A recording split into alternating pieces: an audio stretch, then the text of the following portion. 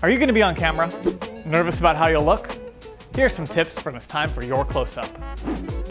Not that close.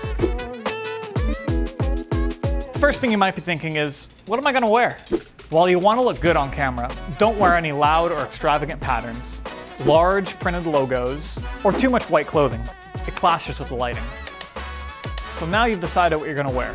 The next step is makeup, if you're going to wear any. On camera, less is more. So it's best to keep a more natural look. Now that you've got your look down, it's time to prepare for when you're actually on camera. You'll most likely be in one of two scenarios, either interview format like this, or have a scripted teleprompter ready for you. Either way, don't worry about the exact phrasing. As long as you know the material you're going to be talking about, you're going to do just fine. So let's recap. Don't wear any loud, extravagant patterns, big logos, or too much white clothing. If you're wearing makeup, keep it simple.